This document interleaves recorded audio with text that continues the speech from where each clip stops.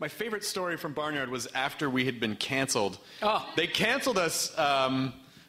We were recording a song for the Christmas episode. Yeah.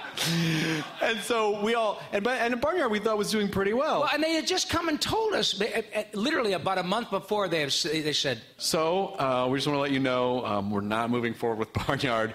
And so then he left, and then we had to go into the booth and be like, it's a very Barnyard Christmas. Like, it was such a weird juxtaposition.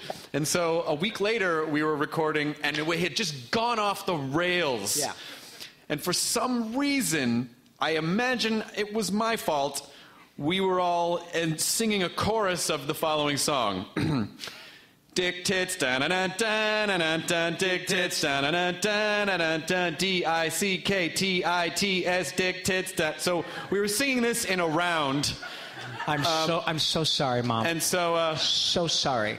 And so we're singing this, the same head, one of the heads of the network, pokes his head in. We're singing, the entire cast is singing Dick Tits, and Jed Spingarn, one of the producers, goes, oh, hey, Roland, what are you going to do, cancel us some more?